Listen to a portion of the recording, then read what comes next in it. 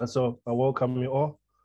My name is Harvey Kwiyani. I work as a CEO of Global Connections, a mission organization here in the UK. And I'll be your facilitator tonight. Looking forward to having a good time with you.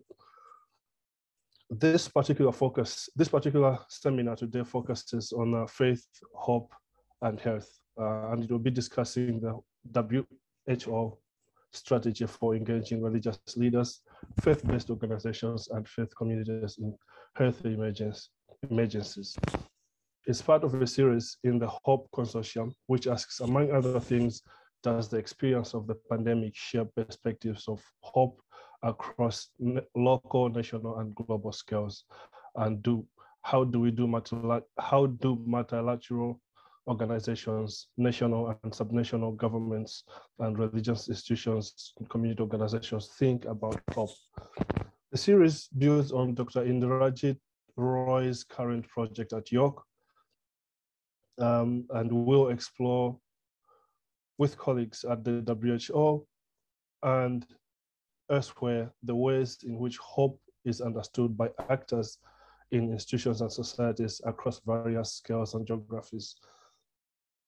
Today, we will be investigating the following interrelated topics: hope and health. How does the experience of the pandemic shape the perspectives of hope across local, national, and global scales? Imagining hope. What have been the cultural expressions of hope in the wake of the pandemic? We are particularly keen to explore this question in the context of political, economic, and social crisis within the pandemic, within which the pandemic is embedded in different countries. Hope and social change. What are people's sources of hope in our uncertain times? We're especially keen to explore examples of collective action, social movements, and civic solidarity that construct hope. We have three exciting speakers. We have Dr. Sally Smith, Dr. Mwai Makoka, and Dr. Ben Brownett Walker. We will start with Dr. Sally Smith, who is a senior advisor with the World Health Organization, a visiting lecturer at the University of Leeds, and the coordinator of Anglican Health and Community Network. Her 30+ years career in global health, development and religion, community engagement, and HIV began in Nepal, working for 16 years in community health development, HIV, and SRHR. I think she'll explain what that means. Followed by 14 years at United Nations AIDS, latterly a senior advisor for community and engagement on HIV with focus on faith-based organizations. In 2018, she gained a doctorate in practical theology at Glasgow University. Her thesis is entitled Religion in the United Nations, Political Declarations on HIV/AIDS, and Interdisciplinary Critical Discourse Analysis. It explores the conflicts and tensions between public health approaches to HIV and SRHR, political discourses of secularism and conservative religion within the 4 practical declarations on HIV/AIDS adopted by the United Nations in 2001, 2006, 2011, and 2016. Dr. Smith qualified as a nurse in 1980 and gained a master's degree in health education and health promotion in 1994 at Leeds Metropolitan University, now Leeds Beckett. She is a founder and leadership council member of the Joint Learning Initiative on Faith and Local Communities. Welcome, Dr. Sally. You can take over. Good morning, good afternoon, everyone. And it's a pleasure to be with you. And I want to extend thanks very much to the Global Health Histories Programme at York, to Professor Sanjoy, Professor Indrajit, Harvey, and many other colleagues. Thank you for the invitation to present today. It's a pleasure and a joy. And it's conversations like these, I think, that give me hope, that we can talk together about some of the really important things. So thank you very much. Just as Harvey said, I've been working over the last couple of years as an external consultant to the WHO emergencies team, and I've been working within what they call EpiWin, which is a team in WHO working on convening networks of civil society, of youth groups, of faith, and of partners in the world of work to help inform and shape some of the messaging around the prevention of the COVID pandemic and moving forward around the engagement of the faith actors, particularly, but the others as well, in promoting the uptake of vaccination. But I'll talk a little bit more about that as we move forward. At the moment, I'm just between contracts and working alongside Alex and Sarah. So it is a joy to represent the team today. So I think Alex has kindly offered to share my slides. So this presentation is quite short. What I wanted to do was to just give you an overview of the work that we've been doing over the last 2 years, but particularly to focus on the strategy, which I think is again, a cause for hope and a very exciting step forward. So next slide, please. So early in late 2020, fairly early into the pandemic, the team at EpiWin established 3 communities, interfaith communities of practice. And we had worked with an original list of faith-based partners that the department already had from working on previous pandemics. We then expanded that list through a snowball methodology to include other faith partners and expand the participation of different groups. And they then established these 3 communities of practice based around what the groups said that they felt were important issues to address together. The idea was, the first one was on communications and advocacy. And initially that was very much at looking at the messaging that was going out around preventing COVID and how we could work with religious and faith communities as their houses of worship were shutting down in some of the lockdowns, and how we could also learn from one another. So that was the first one. The second one was on research and learning. And the idea of that was to initially to have some formal research projects, but that quickly became not possible as formal research in the field was not possible. But we looked then at bringing together partners to have cross learning across the different groups that were working on the pandemic through different faiths, different geographic communities. And so that group did some very exciting work around learning from one another, and we'll be moving forward to document some of that work. And the third one was to develop this strategy for engagement of faith-based organizations in the work of the World Health Organization in pandemics and epidemics. And so we can share the document with you. It's on the website. It's now been agreed, and it's formally a part of the, it will come under what they call FENSA, which is the framework for engagement of non-state actors with WHO, which is a formal document that was agreed by the member states. And there is a provision for that for engagement of civil society, and the mechanisms for that are currently being expanded and articulated. And so this strategy for the engagement of faith-based partners will contribute to the overall strategy of engagement of civil society actors. So the guiding principles of the partnership are that it would be based on two-way dialogue and listening to one another. It's not about one sort of group telling another how to do things. WHO sets the norms and standards around the pandemic and how we need to respond, but at the same time, in doing that, we need to work together in figuring out how that's going to best work at a community level with the communities that many of you are working with. And that's also based on mutual respect. Science is tremendously important that we have accurate, evidence-informed information in responding to a pandemic, and that science gradually evolves as the pandemic appears. We don't have all the information at the beginning, and as more research is done into how the disease is transmitted and what are the most effective ways of preventing transmission, then the guidance will be augmented and strengthened as more evidence becomes available. At the same time, there are principles of the way faith communities work. They have religious traditions, they have practices, and they have deep roots in community. And so one of the principles of this partnership is that we respect one another. We don't undermine one another's scientific evidence or religious belief. And you'll see as we move forward, and if you get the chance to look at the full document, how that's articulated in the strategy. The purpose, much of this, is to nurture trust. In a pandemic, we need to have the opportunity to trust the information that we're being given and to know that it's trustworthy.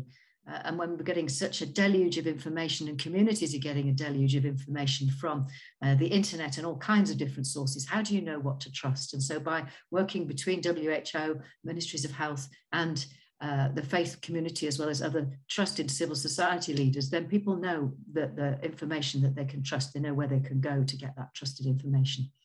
And that the principles of our partnership are that they will be open and transparent and adapt as we move forward. We'd work together in support of joint health goals, and that it reflects the whole of society response that WHO has engaged in pandemics. It's not just about health workers going in to fix something. The whole of society, as we've seen in COVID, has to respond to this pandemic in order for us to be able to control it effectively. And again, for us, the importance of engaging a diversity of faith partners. So the next slide, please.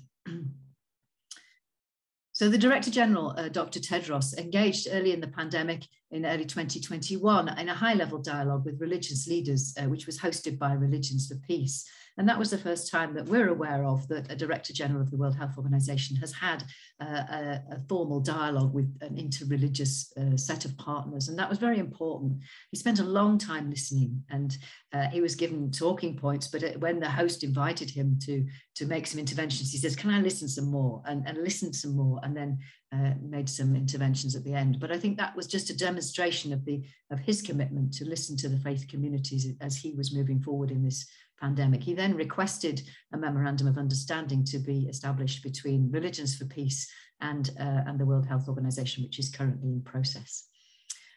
Later on, WHO, this team, along with Religions for Peace and UNICEF, we engaged in a series of webinars in the spring of 2021 on COVID-19 communications and advocacy, particularly around vaccine equity, access and uptake. And all of those webinars have been video recorded and are available on YouTube. In November, we then had worked together with this community of practice, and we were able to then publish the World Health Organization strategy for engaging with religious leaders, faith-based organizations and faith communities in health emergencies. And as I say, this is a cause for great happiness and rejoicing, and for me also a cause of hope, because I think for many years the secular, scientific, diplomatic and scientific community, the diplomatic community and the development community have had a very secularist agenda for the last, what would we say, several decades. And I think some of the more recent pandemics, HIV, Ebola, and now COVID, have helped some of those scientific colleagues to recognize that the secularist agenda, when it's very hard and it excludes faith perspectives, is not always helpful. And so for me, particularly having worked in this field in HIV for 30 years, to see the World Health Organization making formal steps to engage with faith-based organizations and listen and learn and enter into this kind of dialogue, for me is a great source of hope, because I think the more we talk to each other, the more we learn from one another, then the more effective our responses will be. And then late in 2021, WHO, again, the team, and Religions for Peace worked together with the communities of practice. And from each of the communities of practice, people volunteered to be part of smaller working groups to set up this conference on national responses to health emergencies. WHO, religious leaders, faith-based organizations, faith communities, and national governments. And the conference had 3 tracks, again, reflecting the 3 communities of practice. And there were a whole series of webinars under each of those tracks where we had participants from faith communities all over the world, from different faith backgrounds, and also from ministries of health and from some of the technical colleagues, where each panel was constructed around a particular subject within that theme, and the panel explored that subject. They've all been, as I say, recorded, and they're on the website. But again, that was a very important marker to be able to have the public sharing of so many of those experiences of faith partners working in different countries, often in quite difficult conditions. And the next step will actually be to begin to try and document some of those case studies that were presented in the webinars and look at ways to more formally publish those in academic journals. Next slide, please. So I'll run through these more quickly. So the WHO strategy for engaging religious leaders, faith-based organizations and faith communities in health emergencies, we'll shorten that to faith partners, but it includes all of those colleagues. The goal of the strategy is to enable more effective responses to health emergencies by strengthening that collaboration between WHO, national governments, religious leaders, faith-based organisations and faith communities. And that will result in more people being better protected from health emergencies, enjoying better health and well-being, and it includes improving trust and social cohesion. I think many of you who are from faith communities know that that long-standing presence of faith partners in communities through pandemics, through tsunamis, through wars, has been a constant source of social cohesion and trust, and that's very important in times of crisis. So it's about collaboration. Next slide, please.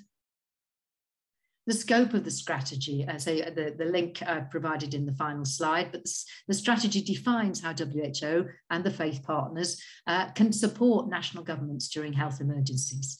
And the intention is to support a national response. That national response is led by an elected government, where the government doesn't do everything. There are many partners in the country that contribute to that national response. And so this strategy will define how WHO and the faith partners will contribute to strengthening of national government leadership in that whole multi-sectoral national response to a pandemic. So the strategy outlines the different respective roles and responsibilities of WHO and the faith partners. It's a guidance note for secretariat staff at national, regional and country level and global level. It's an advocacy tool, because as we know, it's often been difficult to engage faith-based organisations in some of the more secular approaches to disease management. And so it's an advocacy tool to articulate the case as to why it's important. It's a set of principles for both partners to abide by. And as Harvey said, I've worked in sexual reproductive health and rights for many years, and some of the issues in sexual and reproductive health are very sensitive to faith communities. And there have been examples of faith leaders undermining scientific evidence, and there have been examples of scientific partners undermining religious beliefs. And that sets up a conflictual approach, which is not helpful. And so the principles that we want to work together around include respecting one another's positions and looking for areas of common ground. And then it also includes a list of potential areas for action, and under those are activities that might be considered. Obviously, what happens in each community will be different, driven by the needs and the circumstances in that country. But there's a sort of menu, if you like, from which countries and partners can choose from based on their circumstances, and also a set of provisional indicators around which the work can be measured. The next slide, please. The principles, just to read these out for you, again, they're articulated in more detail in the strategy itself, but the headlines are to respect human rights, gender equality and inclusion. And again, that's very important. It's important that we involve all the partners. We also respect religious diversity, and we include people of different ages, different ethnic groups. That it's nationally led, it's not driven from outside. That we promote shared values. It's informed by data, and we respect and we build in religious differences and the perspectives of those with different perspectives from different religious traditions. That as far as possible, we're fully representative, and that we are community-centered and accountable. That the idea is to nurture trust, not undermine trust, not undermine credibility of one another, but build those partnerships and relationships through being open and transparent. The next one, please. So there's then a set of roles and responsibilities. And this, much of this strategy has built on previous strategies that have been developed across the UN for engagement with faith partners. And these are similar big buckets, if you like, to the roles and responsibilities that we included in the UNAIDS framework for engagement of faith-based partners in the HIV response. So there's a set of roles and responsibilities for the World Health Organization in terms of providing that normative guidance and the scientific evidence. There's also a set of roles and responsibilities for religious leaders and faith-based communities in terms of interpreting that evidence in a way that matches the faith traditions and interpreting it in language that their faith communities can resonate with and therefore adopt and trust. And then there's a set of roles and responsibilities that are collective that we will all abide by. Next one, please. And the areas of focus. So again, we had discussions around the sort of kinds of activities that we might want to do together. And there are 6 broad areas under which actions and activities can take place. First of all, fostering and building partnerships, making sure that they're inclusive, building capacity, and helping to build community resilience. And it's been very clear in this pandemic that where there's been a long-standing work from faith communities in building community resistance, for example, post a tsunami or after a conflict, looking out for one another in a community and learning who is at risk and who we need to go and identify and help in the immediate emergency. That kind of resilience building can be very important in the next pandemic. So we've seen that kind of long-term presence, particularly that infrastructure and social cohesion and that training that many of the faith communities have done in previous pandemics or crises, has been really important. Communicating effectively and responding to the infodemic. That's a new word that's emerged with this pandemic, but really that deluge of information. Some of it's accurate, some of it's correct, some of it's complete rubbish, and some of it's politically slanted to achieve a particular agenda. So part of our work has been to help work with faith communities to navigate that complicated minefield and come up with an understanding of what is correct, and for the faith leaders to then be able to take that correct information and share it with their communities. To protect freedom of religion and belief while minimizing the risk of disease transmission. Of course, that's been very important around in Ebola and in COVID, the need to look at burial protocols and practices such that religious beliefs and traditions can be respected, whilst at the same time not risking those who are performing the last rites to infection from an infectious disease, for example, or respecting that need to worship, whilst also figuring out how houses of worship may need to close temporarily to stop transmission and when it's safe to open, and negotiating those things with faith leaders. Advancing a more equitable society, and much of the faith community's work in many years has been to champion the needs of the poor and marginalized and the vulnerable. So working together with civil society and faith-based groups to provide them with the accurate information so that they can go and target accurate advocacy and call for things that really need to change and shift in a way that perhaps the UN can't do. So again, it's partnering to enable people who've got a voice as a religious leader or as a group of religious leaders and communities to make a message very clear. Advancing a more equitable society and providing social, practical and economic support to families and communities adversely affected by the health emergency. One of the tracks of the conference was looking at when houses of worship closed, how different faith communities all over the world transformed their houses of worship into different things. They offered them, for example, to the government as a vaccination centre or a treatment centre or a place of refuge for people who were homeless, or a feeding centre. And also how they then, many of them also provided food for people in lockdown who couldn't access food, or provided food for key workers or hospital workers. And then finally, number 6, providing direct health services to communities. And we know in many countries that the faith community run and manage not only tertiary institutions, but also secondary and much primary healthcare. And through that complicated infrastructure, very important infrastructure, the health partners have been able to support government in controlling the pandemic in many places. So these are the big areas around which the strategy has focused, and helps to articulate activities that could take place in future pandemics or emergencies. Next one, please. Oh, that's it. So I'll stop there and hand back to Harvey, and would be happy to take any questions, but maybe those will come at the end when other colleagues have presented. Thank you very much. Thank you so much, Sally. That was really helpful. Yes, you're right. I think we better keep the questions for the end, but I encourage participants to write their questions down, either keep them on paper or put them on the chat forum on Zoom. And after everybody has presented, we will have time for Q&A. So in the interest of time, I move on to invite Dr. Mwai Makoka to make his presentation. Dr. Mwai Makoka is a friend. We grew up together in Malawi, and I'm so excited to read his bio. We were together in uni in Malawi back in the 90s, and to see how he has progressed to become the person that he has become now is just an exciting blessing for all of us. He is the program executive for health and healing at the World Council of Churches in Geneva since 2016. He received medical training from the University of Malawi in 2002 and postdoctoral training in medical and public health microbiology from the University of North Carolina at Chapel Hill in the USA in 2007.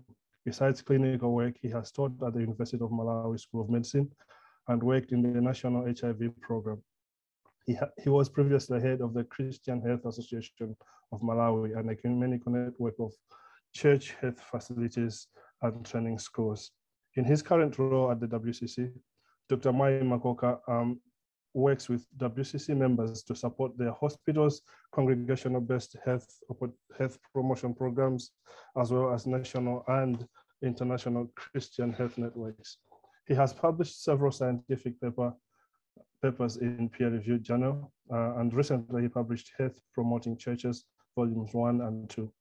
Dr. Makoka serves as the WCC liaison with the World Health Organization and other international health organizations, and serves on boards of the Ecumenical Pharmaceutical Network, EPN, Africa Christian Health Associations Platform, and Christian Connections for International Health, and on several other WHO working groups.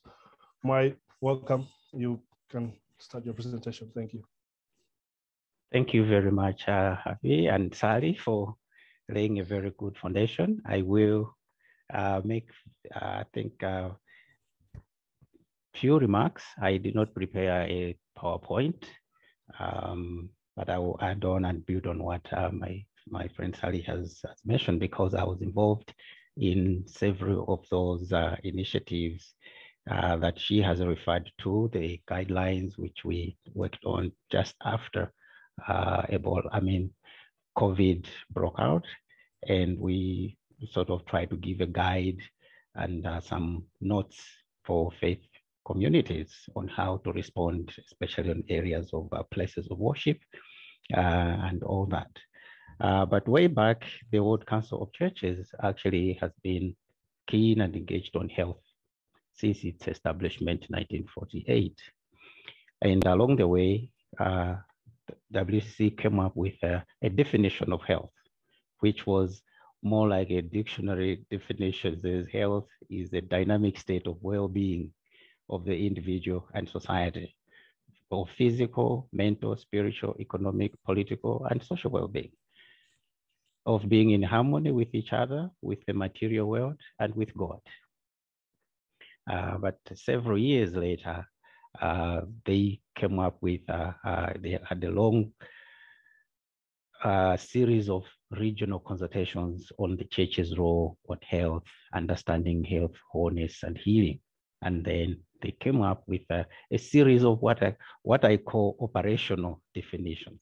So it's okay, health is a justice issue, and health is a peace issue.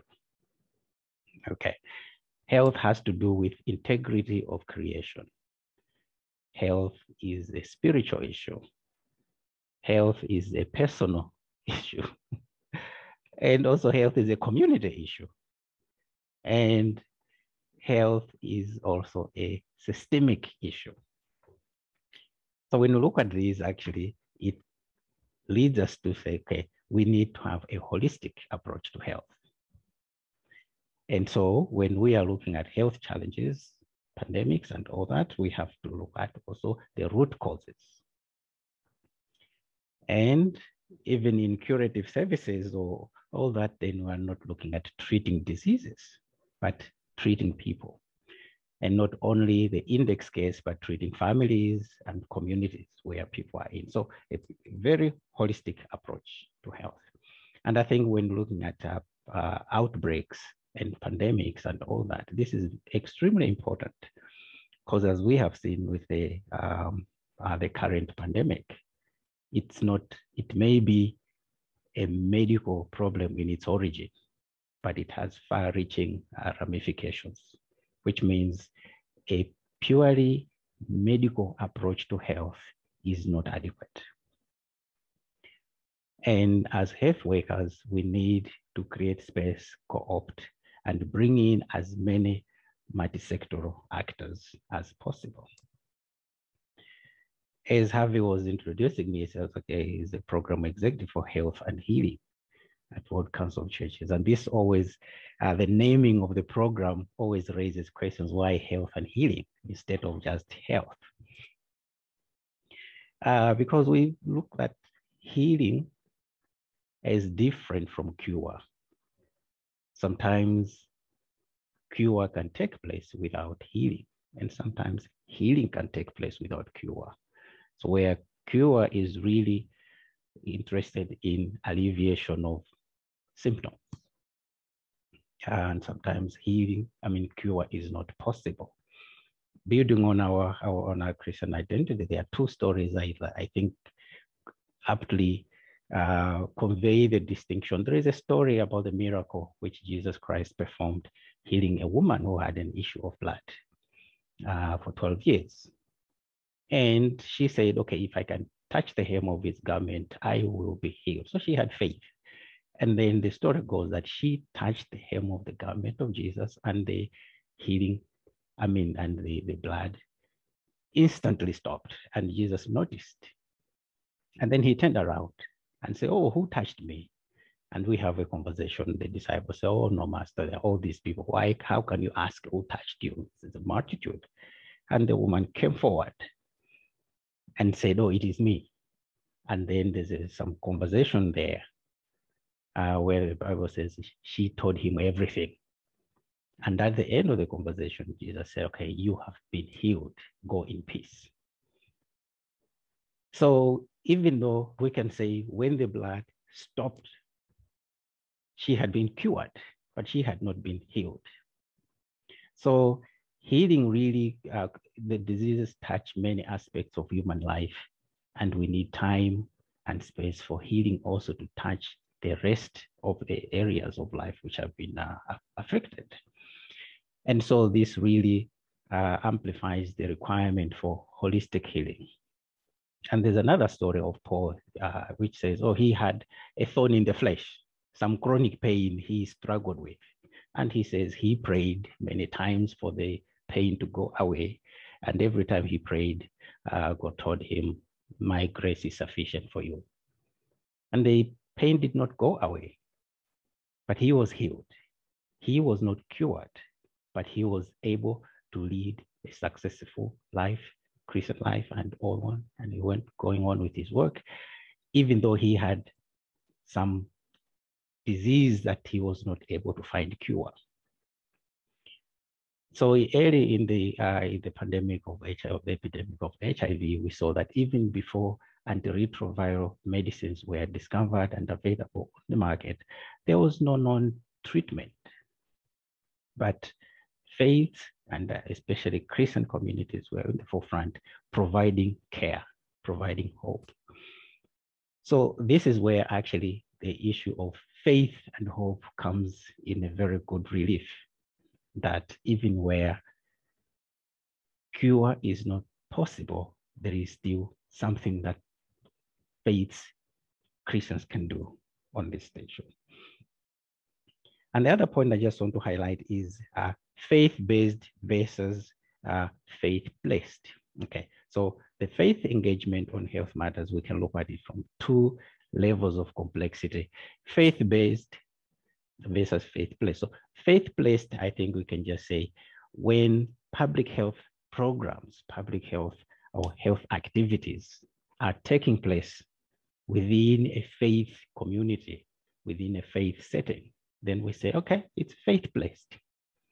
There has not been what I can call value addition. There's not been a faith value addition. The faith has not injected any additional value there.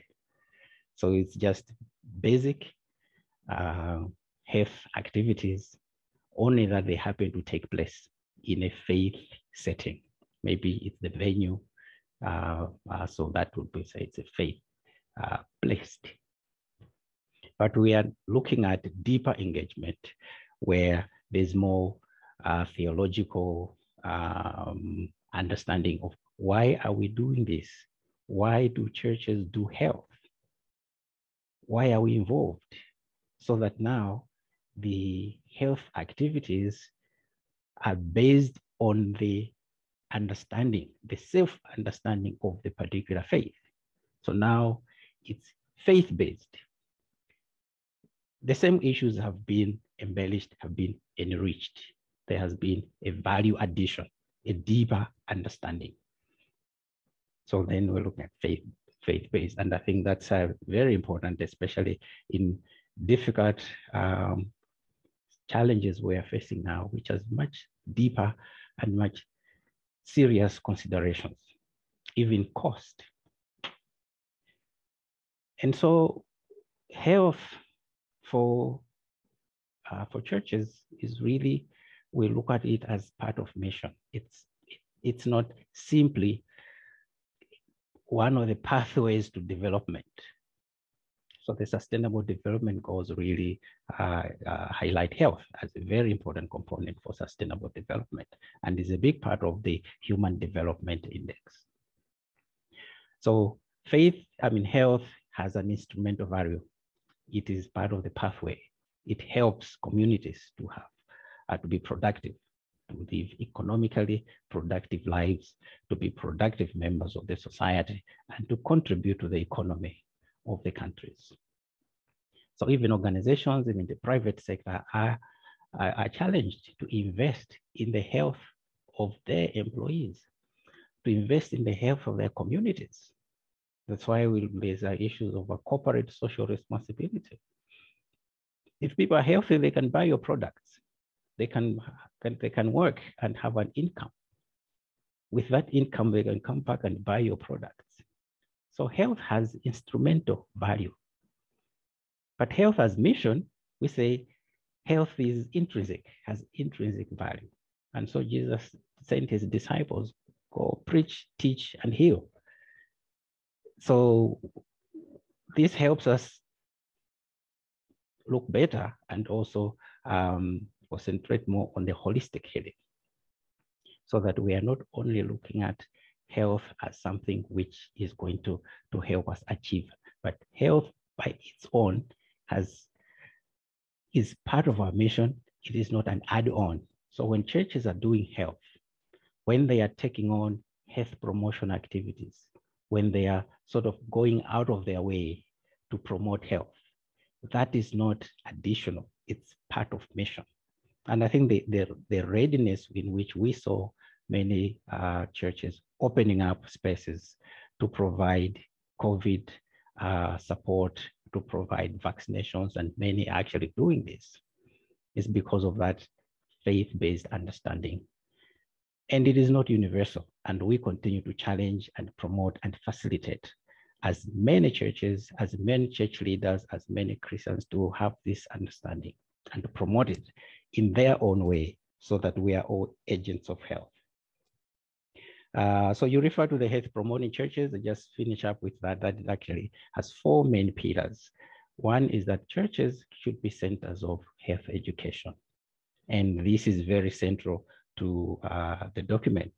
How can faith communities contribute to pandemic preparedness, pandemic management, and combating misinformation? Is because the faith communities and faith settings can be places of credible health messaging, and also credible and effective health activities. So doing things, acting together, and also advocacy. And the fourth one is actually being witnesses to the healing and to the life-giving nature of our faith. So those four, health education, practical actions, advocacy, and public witness, are very central. And I think we have ample evidence that actually churches and other faith communities can be and should be credible actors on health. Thank you. Thank you so much, Mwai, for the presentation and for keeping time. Really appreciate everything you've said. Now we have our third presenter today, and it's Dr. Ben Walker.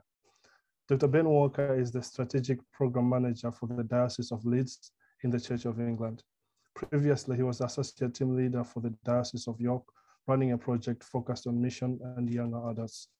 He completed his PhD in the WHO Collaborating Center at the University of York, the Center for Global Health Histories, after which he spent a year as a teaching fellow in the history department. He read African Studies at Peterhouse, Cambridge, and history at Gonville and Caius College, Cambridge. He has a book coming out in less than 2 weeks. That's exciting. entitled Religion in Global Health and Development, the Case of 20th Century Ghana, published by McGill Queen's University Press. It's available through Black Horse, Layman's, Amazon, Walmart, Barnes & Noble, and other book retailers. Ben, looking forward to hearing from you. Thanks so much, Harvey. So I take a historical approach for this, but I think one that has a lot of contemporary relevance. So if we're talking into the subject of hope, for me, hope is partly about imagination. So while I think history gives us probably one of the most powerful, one of the most useful explanatory frameworks we have for understanding our world, history also doesn't just offer that. It also allows us to expand our imaginative framework because it introduces us to unexpected possibilities, whether we're looking at the Middle Ages or the 16th century or 20th century Ghana, which is what my book was on, as Harvey just mentioned. We're looking at the ways in which, aside from the narratives that we're used to, how did things happen in ways that maybe we don't understand fully yet, or maybe have been lost or neglected or pushed aside because they don't suit a particular narrative or suit particularly powerful individuals. And I think that's what we can do when we look at faith and health, faith-based organizations and global health, is where we step aside from the control of particularly powerful organizational or governmental stories about what health and faith is. We can see much more interesting things, and that opens up our imagination. It opens up our possibility for health, and I guess that's what my book was trying to do. So it is now available. It's called Religion in Global Health and Development: The Case of 20th Century Ghana. And what I'm doing is, I guess the big concern that drives my work is how religion and global health relate to one another, and I guess, as a historian, I try to answer this question by looking at how the legacies from the last century shape current interactions between religion and global health in this one. So how our imagination might have got limited to what we can understand or remember of the past. And my hope is to bring that open a little bit more, to think about, well, where are there things that we have lost sight of? And how does that help us to think about what global health could be? And what kind of people is it not being helping that could be helped more? So structural injustices, colonial geographies of extraction, exploitation, patterns of labor, specific streams of development funding, and even particular individuals all last a really long time in global health and development.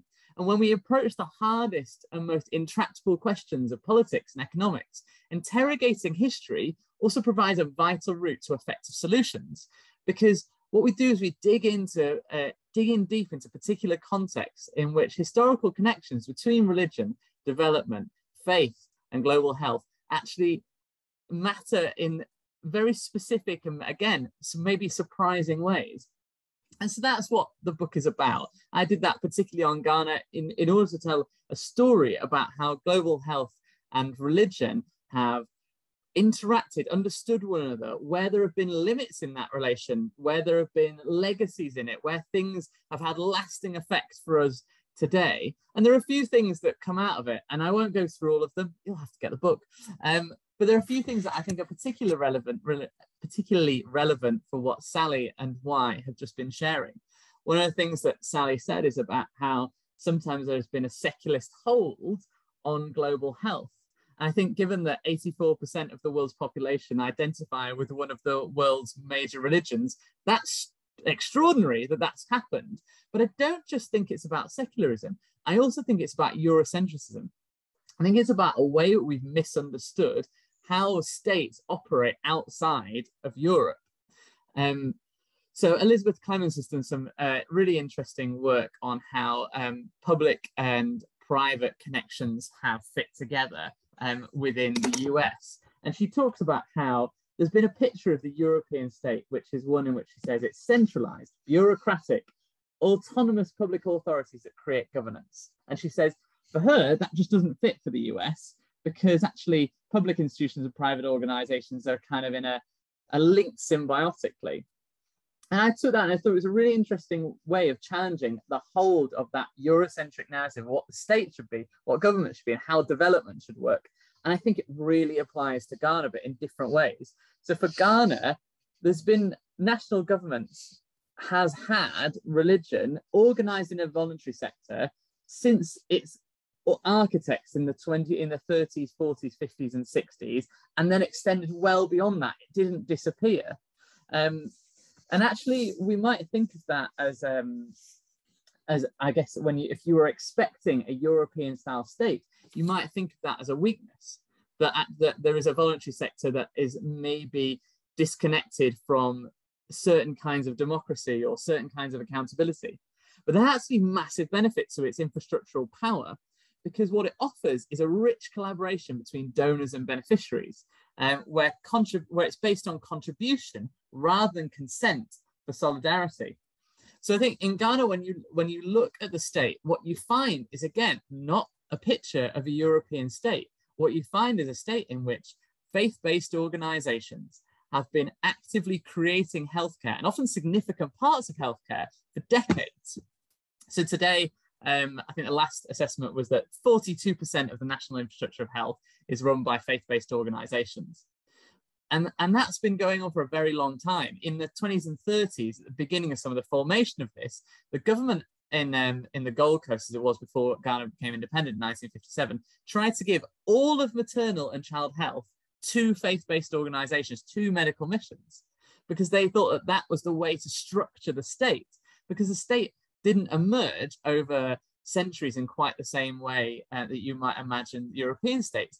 It emerged in different periods of, yes, stretching out if we look at like kind of pre-colonial state development, but also in very quick, very contracted, very intense forms over perhaps 9 or 10 years in the 20s, where they were creating healthcare and education very quickly.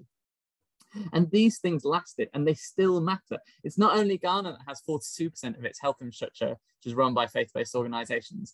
I think the last work I saw suggested that Uganda was 50%. I think Kenya was 40%. The WHO in a recent, I'm just getting the stat up. It was in one of the WHO organizational, I know it was in a UNAIDS strategic partnership with faith-based organizations framework. They said that the WHO estimated that faith-based groups provide between 30 and 70% of all healthcare in Africa. In some areas, faith-based hospitals or clinics are the only healthcare facilities that exist. And faith-based organizations are a major source of, for example, as I said, AIDS funding, particularly in the least developed countries. And this didn't come out of nowhere. This has been a long-term development. And I think for some reason, our imagination and our hope has contracted so that we can't quite see this maybe like we used to. And historical approaches open up that, and that's partly what the book's doing, is to show us where those neglected actors have been deeply involved in creating health and health infrastructure. And I'll end with just this point, that when we lose that imaginative memory, we lose why global health campaigns worked in the first place. So one of my chapters in the book is about smallpox eradication. Without faith-based organizations, without faith actors, smallpox eradication probably wouldn't have been possible. Because actually, it was originally faith actors that knocked on the door of USAID in Ghana particularly, and forced it to happen. They knocked on the door and in order to get the program going before there was any interest in it. And it was through, you can look at people like Bill Fagie's work. He did an autobiographical work. I think it's called House on Fire, where he was talking about being a smallpox warrior. And he said it was through missionary networks, through missionary phone networks, especially, they were able to track the disease. Local teams of workers were the ones that actually made smallpox eradication and control happen. So when we look at global health's greatest triumphs, like smallpox eradication being one of the ones that gets rolled out consistently as where global health can work at its best, if we don't see where faith and health and hope are interacting, we won't fully be able to understand why it happened. If we don't know why it happened, we won't be able to know why it can happen again. when we're looking at COVID, and we're looking at vaccine hesitancy, we're looking, like Sally mentioned, at primary healthcare, in order to fully understand how these become, how we make effective solutions in these areas, we have to understand the history of how faith-based organizations have been creating health, often with visions, sometimes competing visions of what that hope is, but often in very significant ways, especially in local communities. So I'll end there. Like I said, you know, if you want to hear more, there's obviously the book that you can buy, only £26 on Blackwell's and other places. I'll put the link in the chat later, but I hope that gives you a picture of how I think history can be really helpful in unpacking new and imaginative solutions for global health. Thank you so much, Ben. That was again powerful, and I'm delighted that all the speakers have kept time. So we have a good 30 minutes for question and answer session. Let me open it up to everybody. I think we've been collecting our questions as we've been listening to the speakers. May I invite you to bring your questions forward so we can interact with the speakers. Thank you. Harvey, perhaps while we're waiting for questions, there was one thing that sparked my interest from Sally's talk, which is in which she explained the WHO strategy for engaging faith partners. And one of the things that that has been an important part of that is the second line in the strategy says that throughout history, religious leaders, faith-based organizations, and faith communities have played a role in health emergencies, providing frontline medical services and humanitarian assistance, as well as communicating helpful information, promoting health-saving practices, preventing and reducing fear and stigma, and providing reassurance to people in communities. And I think this strategy, you know, one of my reflections is that it's a really important moment. There's something captured in it that's really special, that actually I think really opens up our imagination for what's going to be possible with how we address future epidemics and pandemics, but also how we address long-term infrastructural health weaknesses. You know, it's not only emergencies that are places where faith partners are really important. I was recently speaking to one of the heads of Lusaka Hospital, and she was talking about how maternal and child health needs to be put back on the agenda as a key problem for addressing. And I think, again, when we look at faith actors over the long term, exactly what it said in that strategy, they've been working in maternal and child health for, if not a century, but maybe significantly more. And I think one of the things that I think is important for us to remember in this is that there are lots of ways in which faith partners can be engaged. And actually some of those drawn out of the past are going to help us to figure out ways that they can be engaged in new ways for the future. I just thought I'd say that whilst we're waiting for any more questions. And perhaps Sally or Mwai might have questions as well. We could chat about those.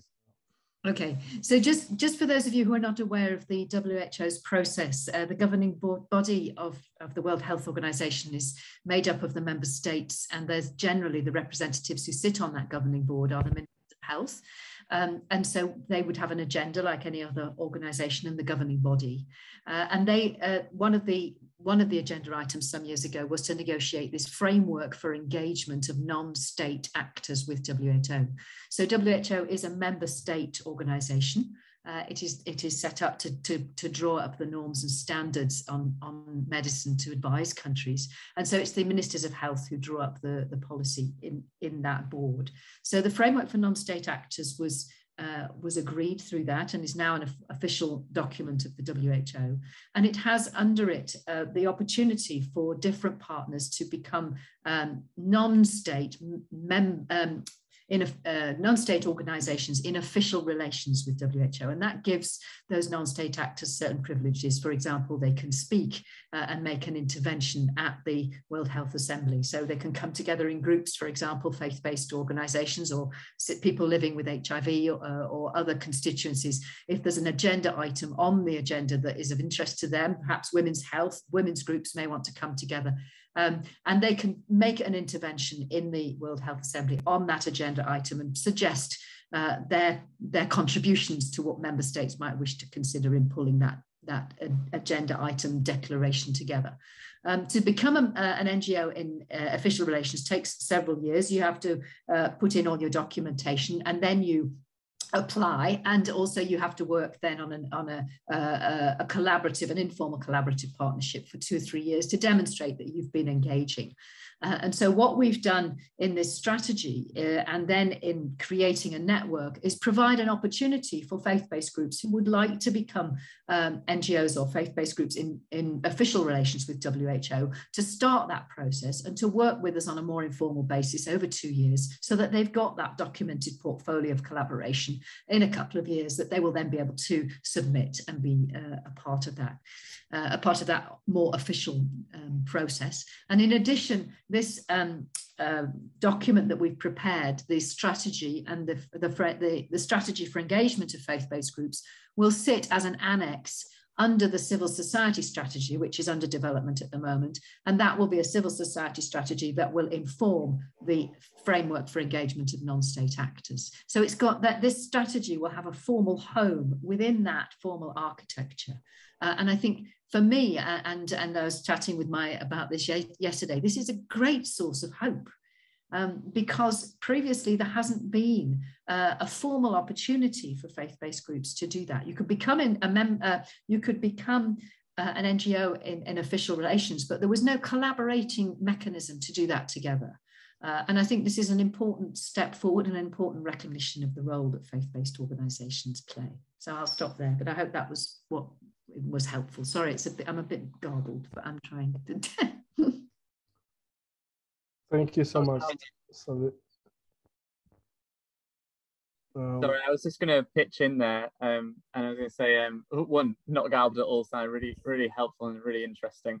I think one of the, I've just spotted that we, Alison has also asked about the discussion being really focused on maybe Christianity and I think just one of the comments is that there was a previous event focused on Buddhism in Asia, and more interfaith discussions are planned.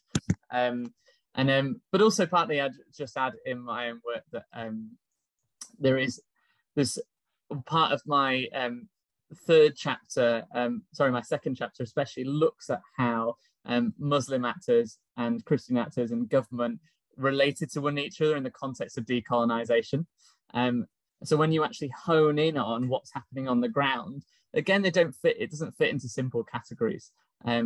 Actually, there is a lot of interfaith work that maybe isn't always visible at higher levels. And sometimes that's because different actors actually in the context of a difficult situation have to work together. And that happens a lot ecumenically as well. You know, Christianity is not homogenous. It's extremely heterogeneous, and there's lots of different kinds of Christian faith actors working and having worked over the last 100 years or more. But you often find within the health field where there are urgent problems or infrastructural lack or even just consistent health issues that haven't been addressed, often maybe conflicts that are happening in other places don't get replicated because of need. And so I think it was in the 1920s, I think it's in Shane Dawes' work, where he talks about in Uganda how maternal and child health in Uganda in the 20s and 30s was around the same level as it was in England and Wales at the time, because Catholic and Protestant actors were working together. And that was a big jump, but in the context of the need, it got squashed. And so actually it became a lot more ability to create health infrastructure. But that's just there'd be many more things we could talk about there, but I think there are other discussions for that planned. Thank you, Ben. And Rajit, I saw your hand up. It disappeared now, but just to have your question. My video now. Hello. Yeah, thank you so much, everyone, for that, for your presentations. I think what I was sort of really thinking about is, and you did allude to this in your conversations, the way in which religion or religious ideas can be appropriated towards all sorts of, mischievous ends, if you will, to put it, cutely. And what have been your struggles, I guess, in your work, to to sort of balance out against those ends and to push for these sorts of humanitarian, if you will, or humanistic, if you will, ends to which faith can be placed. So I completely understand the blanket secularist, if you will, suspicion of religion, which I don't agree with, but I understand where that comes from. But there is the other sort of aspect of appropriation of faith. And I wondered, what would be the best ways to push back against those from a faith-oriented narrative or faith-oriented politics. Okay, who goes first? I can try to start.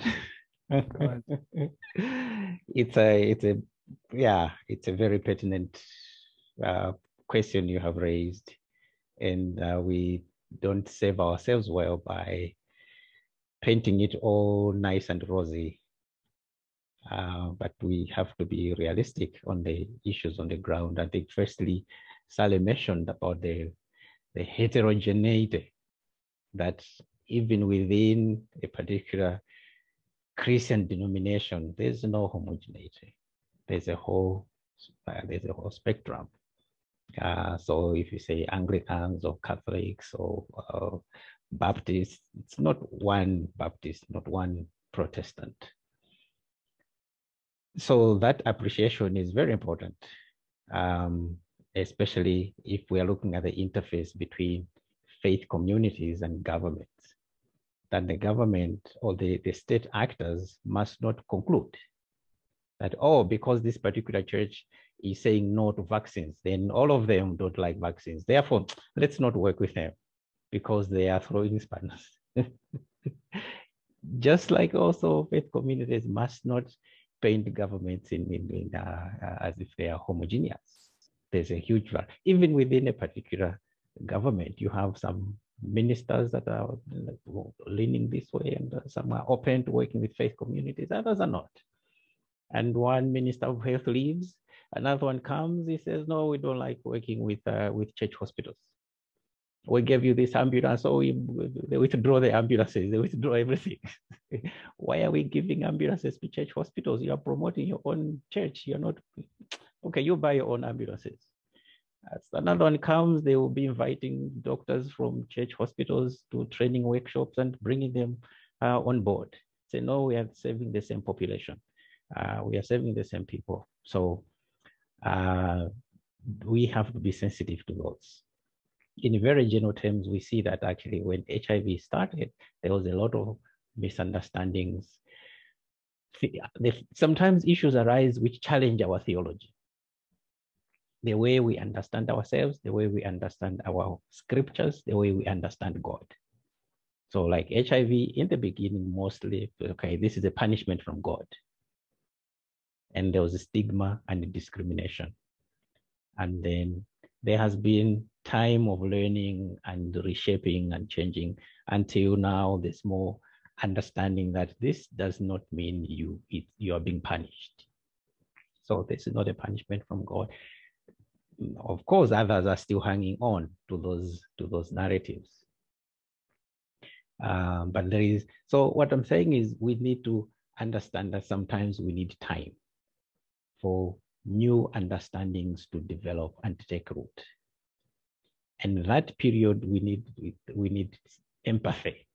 We need to be, we need to be empathetic with one another. We need patience. That these big changes cannot happen overnight. And when faith communities, when churches are going through this change, it's not the time to throw them under the bus. It is time to engage with them, to give them more information, to invite them to roundtable discussions, to bring them on board. You don't make peace with your friend. You make peace with your enemy. You make peace with those whom you don't see eye to eye. They are the ones to invite on the table. They are not the ones you delete their email addresses. You bring them on board. Don't say, oh, this one said, bring them on board. Look for common ground and build from common ground. I think those are some of the issues which I think would help in navigating these kind of complexities. Thank you. Thank you. Yes. And thanks very much for the question, and to Mwai for those reflections. Thanks, Indrajit. I think I have multiple concurrent thoughts, shall we say, but I have two strands of thinking that I'd like to sort of inject into the conversation, if you like. I think some of you will know that my PhD was looking at a critical discourse analysis of the negotiations towards and the final text of the political declarations on HIV and AIDS that took I analysed 4 of them that took place over 20 years, 15 to 20 years. And what was very common in analysing the final text of those documents was that certain important elements of public health were omitted from the language. And I was also working within the team of civil society organisations, so working with the networks of sex workers, drug users, gay men, people living with HIV, youth, women, etc., as well as the faith community. And the scientific community were very upset at the final documentation, the final declarations that came out when key words were missing. And it was clear from the negotiation process, which, as I mentioned before, is a member state negotiation process, that there were certain countries that were unhappy and uncomfortable with certain words, and that certain words became, if you like, code words for sexual behaviours that they were uncomfortable with. And so they got removed from the text. And the consequence of that is that a political declaration is something higher level than is something that is approved at the World Health Assembly in Geneva. You have the ministers of health who negotiate the agenda items at the World Health Assembly in Geneva. Similarly, the UNAIDS board was generally made up of ministers of health, and the agenda items and the documents that came out of the UNAIDS board were negotiated at government level, but by the ministers of health. When you had a political declaration on something like AIDS, or so we've subsequently had others, it gets elevated to the UN in New York, and it's negotiated generally by the staff in New York embassies, and it's finalized, and the heads of state are often brought in to ratify that. The importance of the text is that text should then form a blueprint for the AIDS plan at a national level for the Ministry of Health. And if you are omitting words like drug use or sex work because we don't want to talk about those things, then that enables a government of a certain political leaning or religious leaning not to have a robust program to address the needs of sex workers or drug users, for example. And so there was a constant frustration because the text that was originally developed for these documents is generally developed in collaboration with the technical agencies, WHO and UNAIDS, and includes all of that language. And those bits get excluded. And so my PhD was looking at why and how they got excluded. And what came about at the end was very, very interesting. That there is this hard secularist discourse within diplomacy, democracy, public health, etc. And the countries that support a hard secularist discourse, that generally the thinking is that we don't bring any religion into the public health debate or into the diplomatic process. Religion should be kept out altogether from that field. It is a secular place in which we are discussing secular issues, and religion has no place here. That's the secularist hard secularist position. And I should say, in explaining this, within religion, you have a rainbow spectrum of opinion and people at the polar ends of that rainbow spectrum. Within politics and diplomacy and public health, you have a rainbow spectrum of opinion with people at those polarized ends. But the more we caricature people into one polarized corner, the more difficult it is to negotiate text in the middle. And it's often around that middle ground that we need some give and take in order to then have meaningful policy that will then enable us to make meaningful projects at country level. And so what came out of the analysis was that there were a number of member states that did not separate out faith from state. And those member states are quite happy to bring religious discourse to the table. And when one looks at those member states, the dominant religion that is informing that discourse tends to be on the more conservative side, if not the very conservative side of religious perspective. There is a rainbow spectrum of religious perspectives, but the secularist states will not allow any religious discourse in the room. And so they will not speak a religious answer to a religious question that's being brought by another member state. And the diplomats don't actually have any understanding themselves of religion and aren't able to bring a religious answer to what's essentially a religious question. And so you only get one presentation of the religious discourse in the room. You don't get the rainbow spectrum. You get a religious discourse, which is primarily conservative, arguing with a political and public health discourse, which is primarily secular. And the result is that some of the more sensitive things get removed. And so that surprised me. I hadn't understood that it was that secularist approach, which was actually contributing to the lack of public health language in those declarations. But my conclusion was therefore to say that the answer is not to remove all religious discourse from the negotiations, because the more you bend over backwards to remove it all, you actually make the space bigger for those that are in the room. And the answer in a diplomatic environment is that we allow the rainbow spectrum of political, social, religious, any discourse should be in the room, and that we negotiate together to a compromised agreement that we can all come up with. But by structurally excluding a more progressive and liberal religious discourse on sex and sexuality, you have skewed the text as a result. So that I thought was a very interesting finding. And so it goes back to your question, Indrajit. I think there are also some member states who will hijack a religious agenda to suit their political agenda. There are also religious communities that will hijack a political agenda to suit their religious agenda. And I said on a previous call yesterday, it's no good saying these are the good guys and these are the bad guys. That doesn't help. But it's about, I think it's, and I know within many of the religious traditions, there's been a lot of work around these difficult issues of sex and sexuality, and to try and wrestle with the theology, but not just Christian theology, Islamic theology, and other traditions, the Buddhists, the Hindus, and others have tried to wrestle with these different issues and come to a place where they can work effectively in that space. But those voices are missing from the political discourse that sets the policy. So I think I would just say my answer was to host some briefings with member states to explain this anomaly to them and invite more of a rainbow spectrum of religious discourse on different issues into that, perhaps not the negotiating space, but perhaps some of the pre-meetings that would inform the negotiations, to have some briefings so that you could depolarize that conflict and help people to come out of corners and enable them to have a more meaningful dialogue in the middle. So that was a very long answer, but I hope that was helpful, because for me, that's where the hope lies. Ben? Yeah, I think that's great. And thank you as well for Mwai, what you were saying before that too.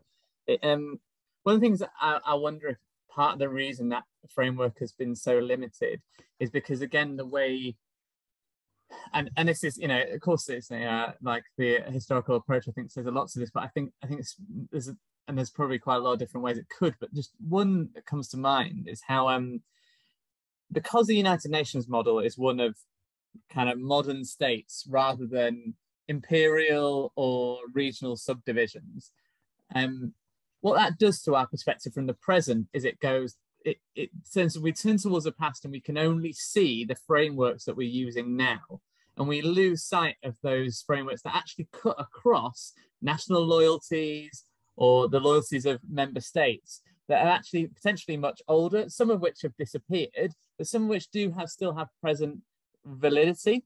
And we consign those kind of transnational structures to an age before independence, an age before the 50s and 60s. And it means that we lose sight of the complexity of the way people think, but also the way that especially faith-based actors are acting across national borders. And so I think it really interests me, especially how when we think about kind of global health governance and the creation of those borders, but also how those borders get instilled the more that we act within global community.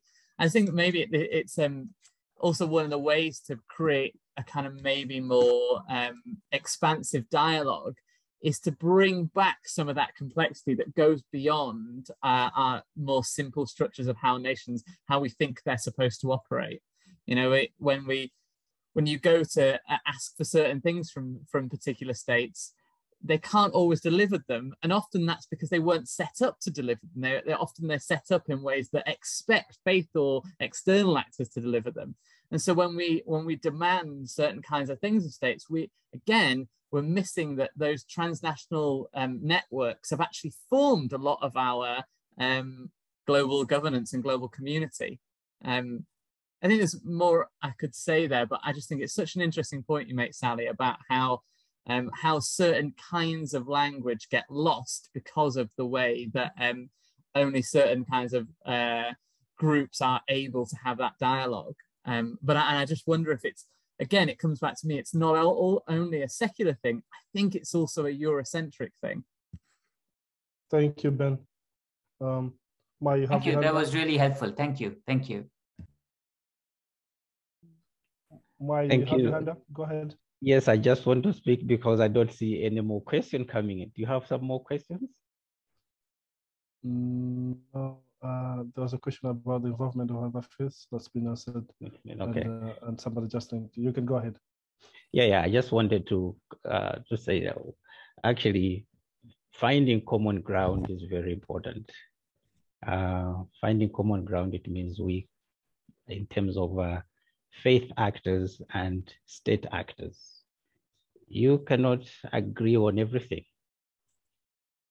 But when you don't agree on everything, it doesn't mean you can't you can agree on nothing.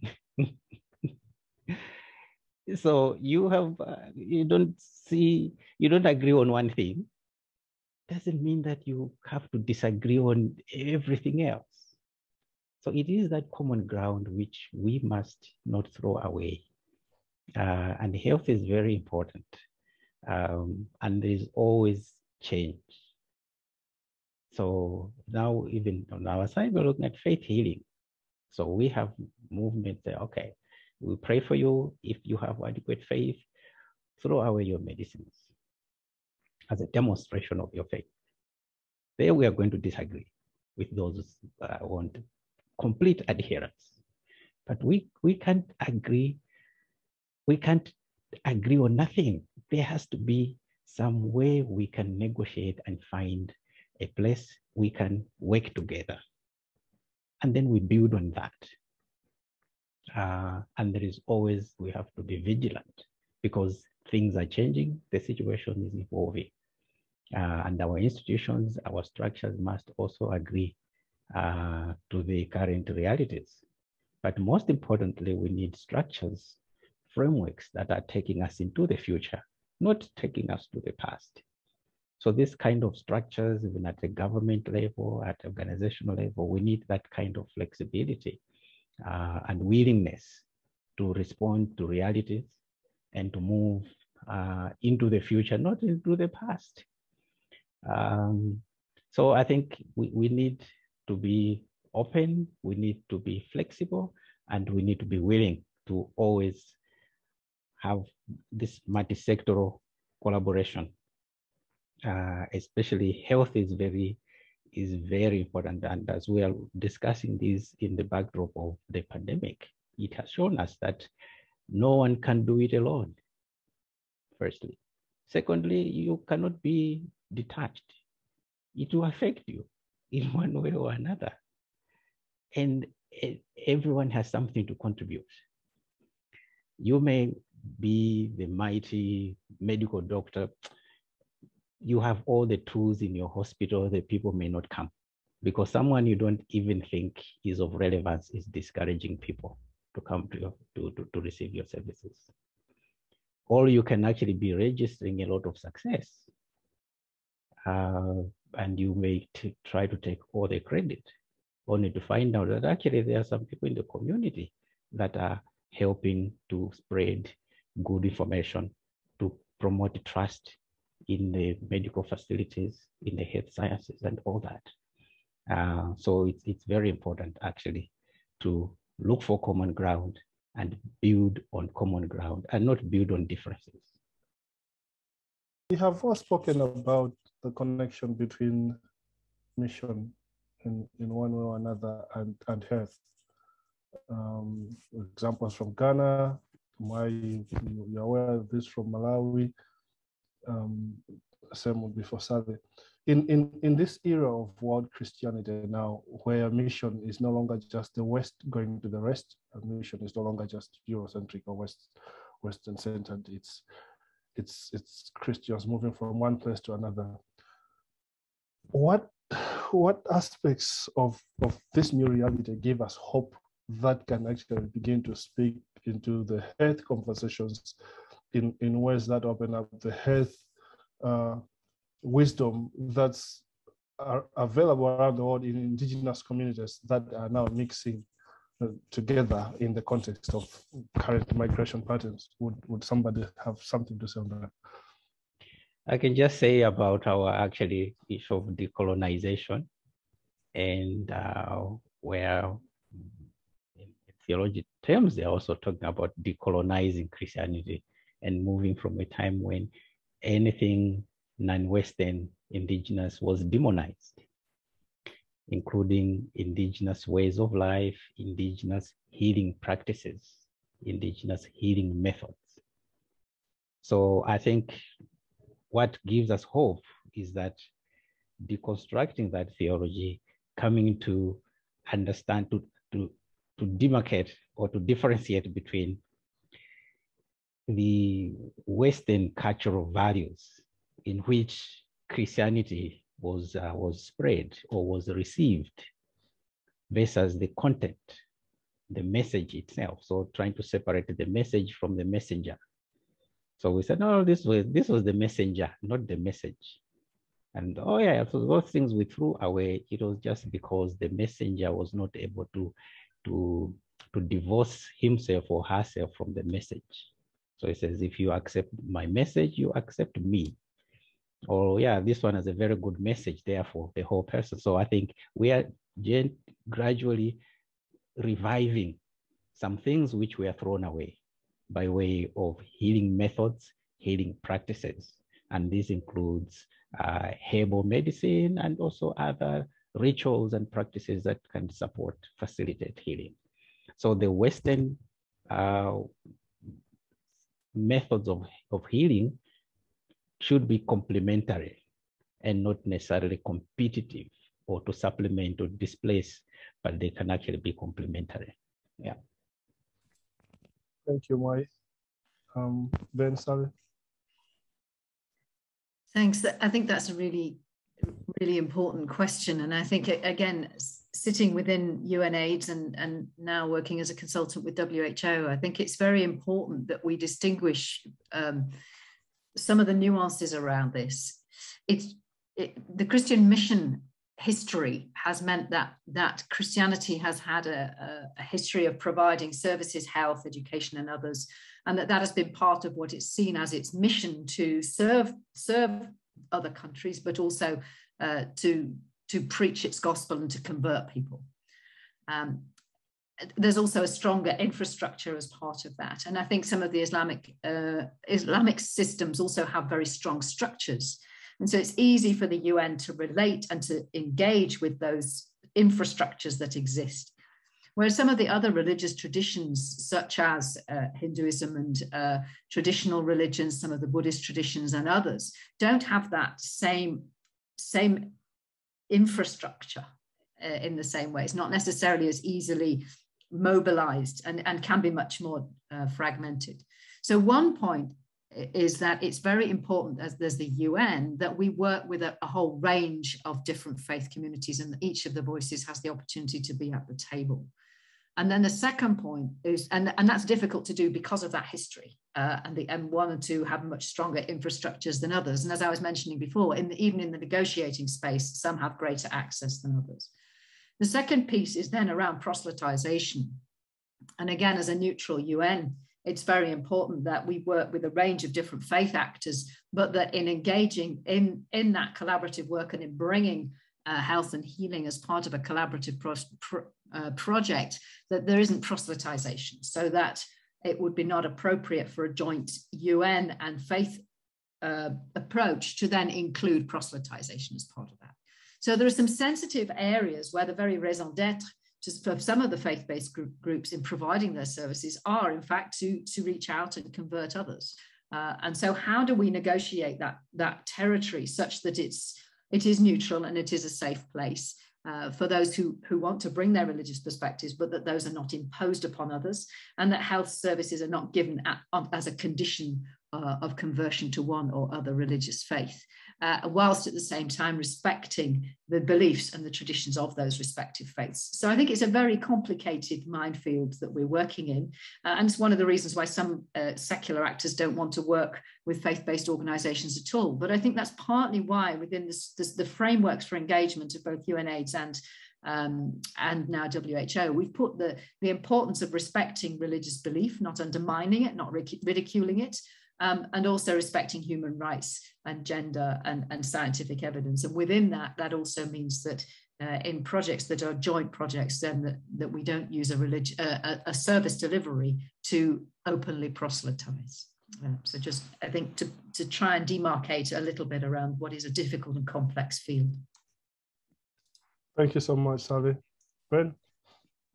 Yeah, just to build a little bit on what Mwai was saying before, is I think some of what he's capturing there were the dreams originally of the primary healthcare movement in the 60s and 70s that would go beyond like the rigidity of a lot of tertiary care that had been previously built by missions, that actually primary care could be part of communities and work with communities and understand them a lot better. I remember I met a global health giant, a Ghanaian guy called Fred Sai, and I was talking to him a few years ago now, and he's telling me that you know, what he'd been doing in the UN and the kind of things he'd been doing over a long time. And it looked something that he did in 1971, where he said that the next public health worker would have to be an anthropologist, a sociologist, you know, an understander of communities as well as a medical practitioner, because actually it's kind of what Sally was saying earlier. How do we listen well? How are relationships built effectively in communities? And I think there's huge amounts of work still to be done, but I think there's also kind of a taking back up of that original hope that the primary healthcare movement had in the 60s, and that in some ways did challenge some of the kind of more limiting ways that healthcare was practiced before that by missions.